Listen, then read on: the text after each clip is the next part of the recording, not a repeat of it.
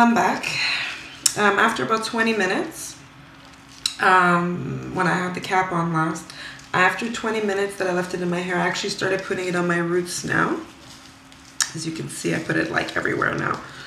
And this is the color it's going to. I just put it on my roots. My roots are now just slowly taking. Let me just drop this down a little bit.